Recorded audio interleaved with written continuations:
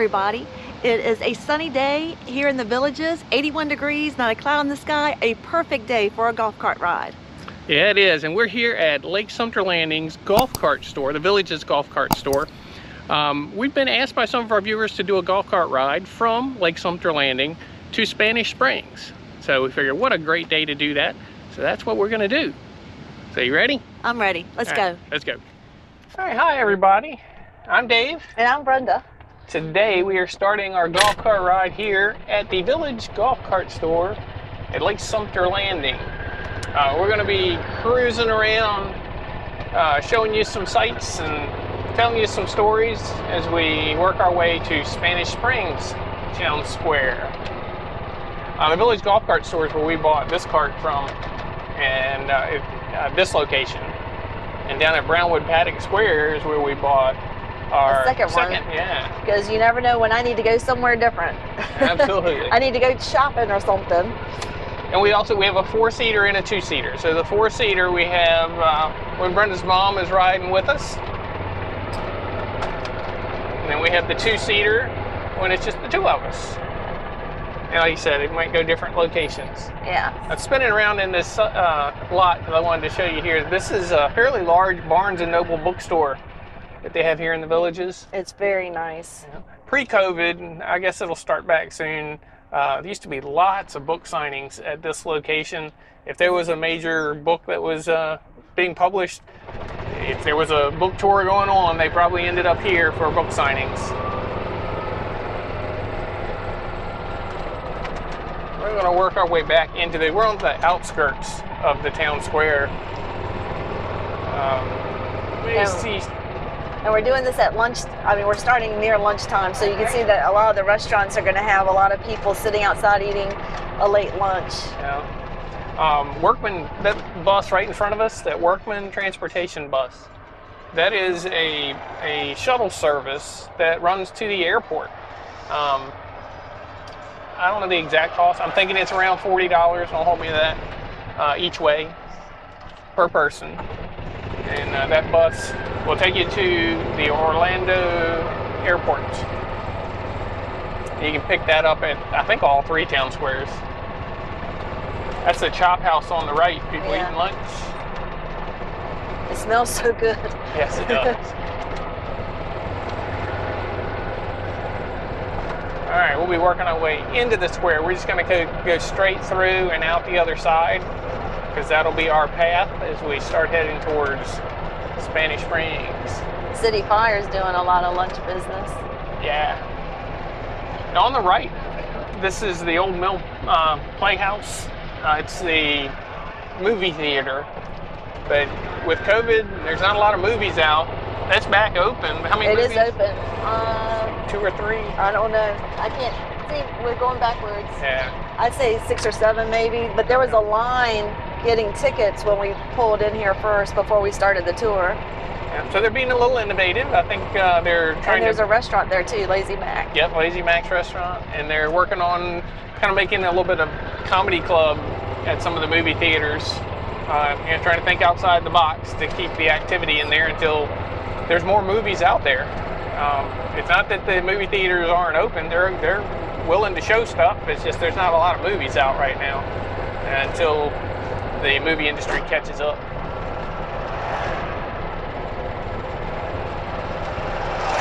We passed Street of Dreams. We did. It was on the left. There was a building on the left on Street of Dreams, and we've talked about our experience building our house. And when you build a house, you go to the Street of Dreams where you pick out all of your items. That was the location of the Street of Dreams. They're building a new one now. In Brownwood. Yeah, that'll be a very large in comparison to this building. It will. I've been watching them build it. It's going to be really pretty. Yeah. It's been under construction for probably a year or so, I guess. The Street of Dreams has. They're doing the outside of it now, and they just put up the sign about the Street of Dreams, so you know for sure that's what it is. All right, we're still going around the outskirts here. We went through the square, and we're heading towards Morse Boulevard, where we're going to pick up the multimodal path following these carts. We're going northbound.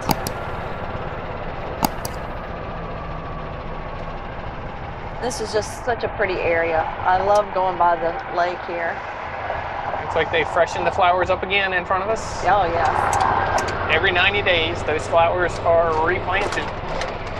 Change the colors for the different seasons. Not that our temperatures change that much for the seasons here, but we do get different color flowers.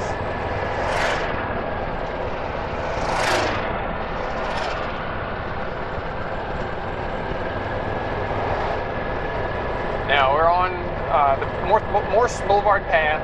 And the speed limit for the bridge is 10 miles an hour.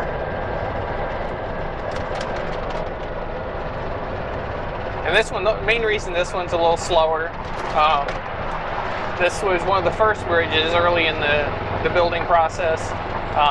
It's kind of thin, so trying to keep the speeds down, just so we don't flip a mirror on somebody.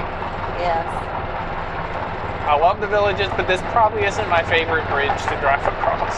I'll be honest with you. It's not bad because nobody's coming at us, but when you're passing, it's tight. There's a little parking lot. I've seen people park over here, especially at sunset. Yeah, this has great views of sunsets. Let me see if I can get the lighthouse. in the view. Oh, yeah. I think I got it in there. Yeah. You're looking across Lake Sumter. Past that lighthouse is where the square is at. The golf course is over to the right. That's the Arnold Palmer Legends championship courses.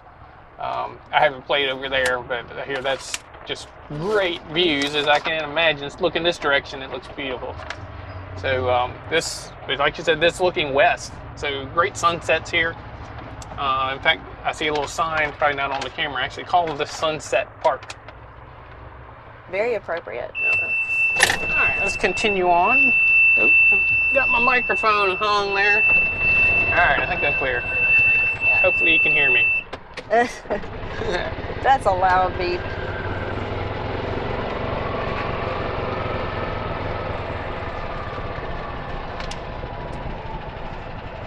Might be going out the entrance, but nobody's here. All right, back on the path. I think we're fine. Yeah. Now we'll continue across this bridge. It's kind of in two pieces.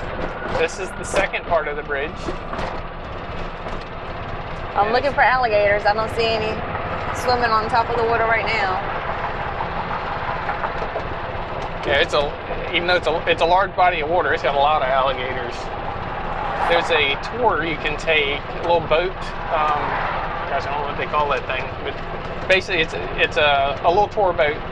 You can ride around. It's like a 30-minute ride around this lake, and you can go right up to the edge of the wildlife up here. Yeah, it only costs $2 or $3, I think. Yeah. But if you have friends in town, it's a neat little thing to go out.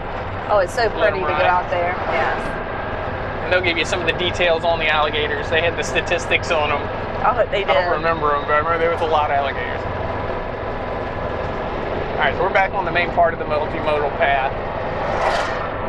Still along Morse Boulevard. We're going to cut through this tunnel that's coming up, and it's labeled, so we'll just follow it. Morse Boulevard path north. If you were to go straight, that's going to curve to the left and go for 2 or 3 miles, well, probably not that far, maybe a mile or 2, to get to Buena Vista Trail. And if you remember, we've talked about before, Buena Vista Trail and Morse Boulevard are the two northbound, or north and south aimed roadways. To get you from one place to another. Those are your main paths. Morse is on the east side, Buena Vista is on the west side. And the neighborhood up here to your right is Mission Hills. They've got a beautiful view of Lake Sumter. That house there, I don't know if you've noticed that it had a nice pool overlooking out this way, but it didn't have a bird cage. It's a little different. Most people have a bird cage. They go in and there's open air.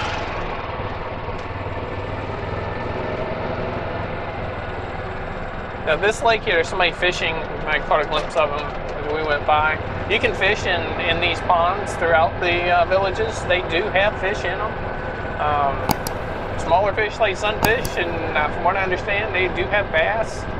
But I see people fishing this one a lot, so I'm thinking this one must have better fish than some. This tunnel here is going underneath of 466. 466 is a east-west road that draws a line kind of when you come across 466. You're into what we call the Spanish Springs area. We're not at the town square, but this is the Spanish Springs side of the road. And you can tell just because of the architecture and the way that things are decorated. It really has that Spanish feel. We're looking at the back of a sign, but even the signs have the clay shingle type. And the colors, all. Yeah.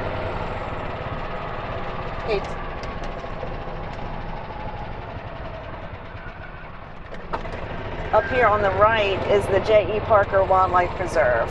And I love this little bridge. I just think this is so quaint. So all that preserve is on the right-hand side here.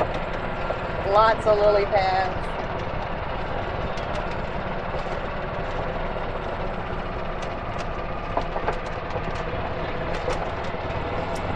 And then, let's see. And we'll be coming back over, and we're actually going to get on Morse Boulevard. Now, most of Morse Boulevard you cannot take a golf cart on. This area north of 466, you have to go on this road from where we're at. You have to go on Morse Boulevard. In the golf cart path? In the golf cart, yeah. The speed limit drops when you get on this side down to 30 miles an hour. You'll see on that sign there for the cars. South of 466 is 35 miles an hour. And you can only take a golf cart, a non-street legal golf cart. This is just a regular golf cart, nothing street legal about it. You can take those on roads that are 30 miles per hour or less. So that's why the golf cart's on here. On the right was Village de la Vista. All the names are very Spanish too. If you had plenty of time on your hands and you want to take a scenic route, there are ways to avoid taking Morse Boulevard, but most people just come straight up Morse to get to Spanish Springs. This road here is a little busier than most that golf carts are on. So if you wanted to avoid it, it's quite a long ways around. But you can go up Buena Vista Boulevard, way over on the western side of the villages, up to El Camino, and there's a golf cart path there to come across. We may do that someday, do another ride for that area. It'll be scenic, something, yeah. Show you something there. This here is probably only 10 or 15 minutes, where going around that way is probably won't be, I'm guessing, 30 to 45 minutes. It's a long ways around. But on a pretty day, I mean, that would be a nice ride. Yeah, we've done it a couple times.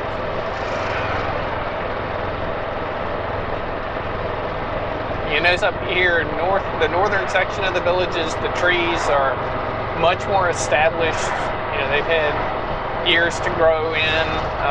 If some of these have been here long before the villages, but the things that have been planted have been able to really grow in, take hold.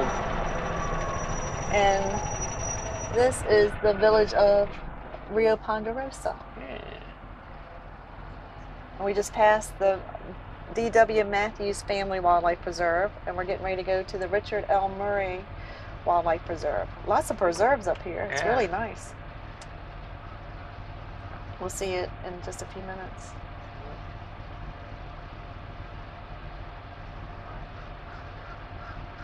Now, always be careful at these intersections. Cars should be watching that are turning right.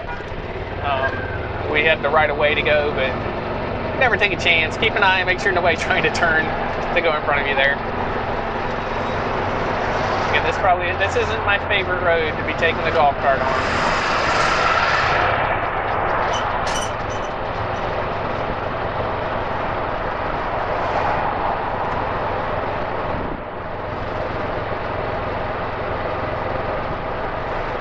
we get up here, I'll show you the path that I take to get to Spanish Springs. We cut through a neighborhood. It's kind of a more direct route. There's lots of shortcuts. In fact, it's where the Village Golf Cart app will take you. If you use that, it's going to send you through the shortcut that we're going to take.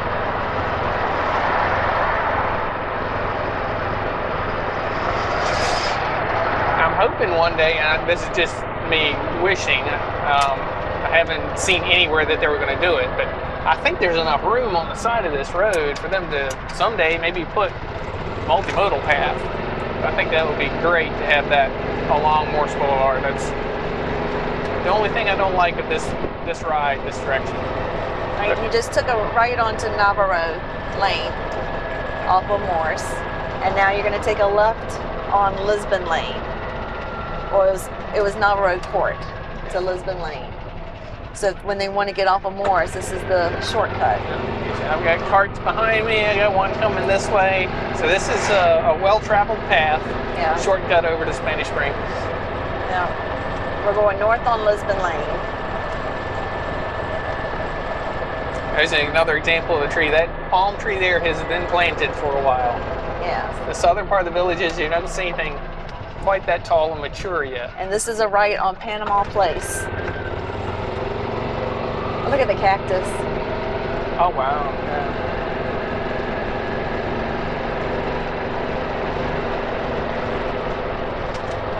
So the temperature out here is in the 80s. People out on their motorcycles. I've seen a lot of walkers and bicycles earlier, too. Yeah.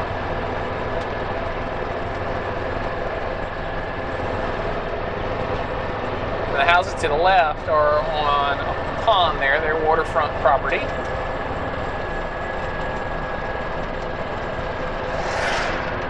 We just passed the Villa Mesa. And that golf cart path that we just did to the right, someday I'll go down that one. That might be and fun. We'll explore. A fun adventure because I have days. no idea how to navigate that path and where it ends up. So we'll take you along with us, so we can find out together. That could be a fun tour. Most of these I know where I'm going. Let's go somewhere I don't know where I'm going. Okay, you're going to take a left onto Del Mar Drive. It's a little busy here.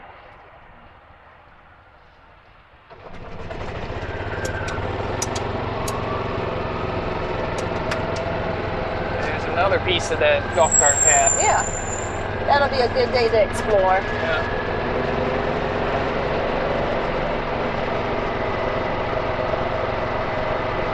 And that's the only turns you have to make. And then we'll keep going straight and you'll end up in Spanish Springs.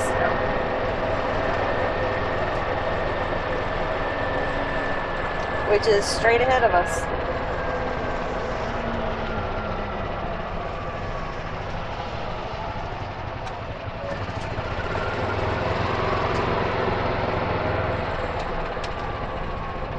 This is a four-way stop. Now they had the Cinco de Mayo celebration up here, May 5th, and here they did it at Spanish Springs, so that would be very appropriate. So it was a lot of fun. We didn't get any video that day, but it was a nice event. They had the village twirlers and stilt walkers and vendors and food and dancers. It was definitely a celebration.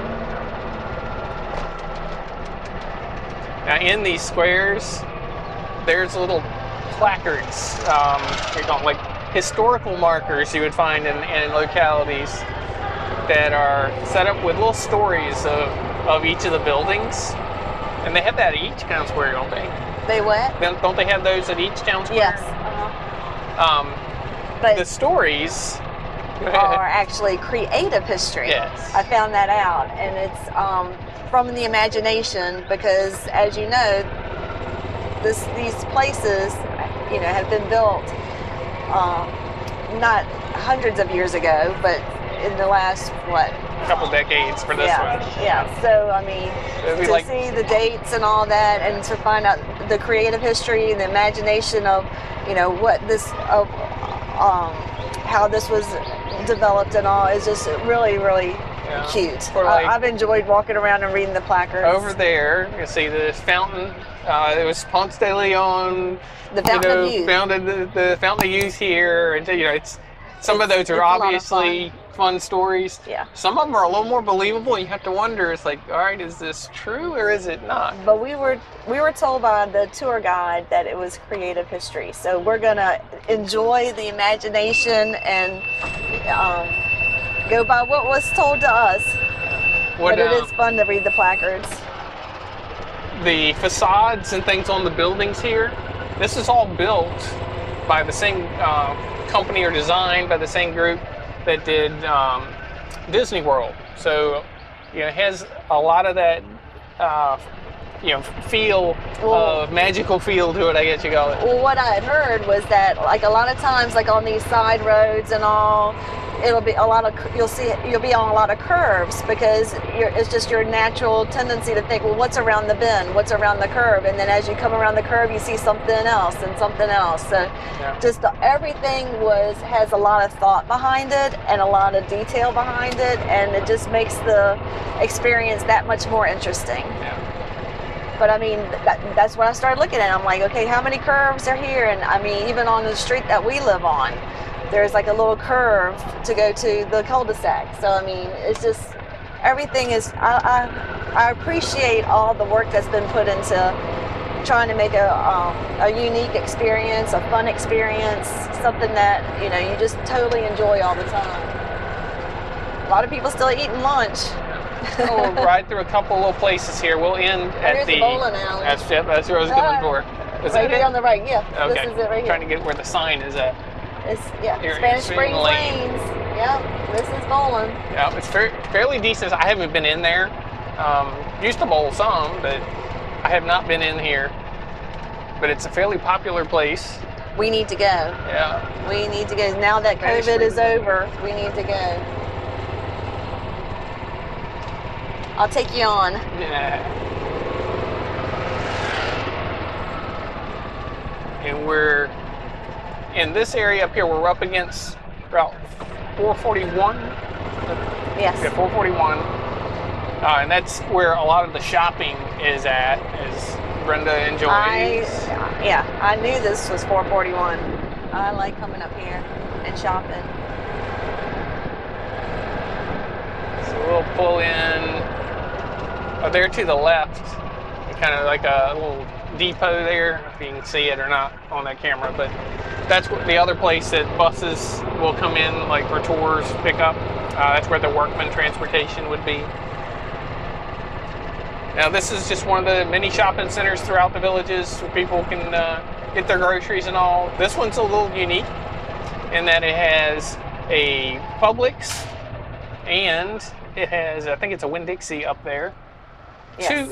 I haven't been in a shopping center that has two grocery stores in the same shopping strip mall. So apparently people need a lot of food right here. Well, there are a lot of villages here. In this little shopping center, it had a little golf cart parking there. Their own little golf cart parking. Little corral. You can pull your golf cart in right at the front of the store. Yes. You got the spa and the nails and the groceries and the furniture, and you've got Belk up here and Hallmark and Bath and Body. I mean, you can get pretty much anything you want right here. Now, all along this road, now you can't get to all of them by golf cart, but this is where you'll find too your Walmarts, your Home Depots, Sam's Club, Best Buy. Pretty much all your major retailers. This is the road Target. It's going to be on.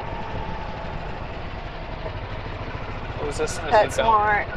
I mean, you can get all those, everything that you can think of. 441. All the stores that I was so familiar with back in Virginia, I found them all up here in 441. So I'm not missing out on anything that I know of. Besides Envy, Hallmark, Daryl's Diner. There's that chicken salad chick. I've heard great things about that. I didn't know where it was. Now we know. Now we know. I've seen a lot of things people talk about it. I love just going someplace and just riding around and seeing what's there. And then you get your perspective where to go back. So Now we're... Oh, there's a music, rockin', oh, that's a laundromat, rock and wash. There you go. And here's the Winn-Dixie you were talking about. Second grocery store. And the parking lot in front of this one's full too. The Publix was busy, this one's busy.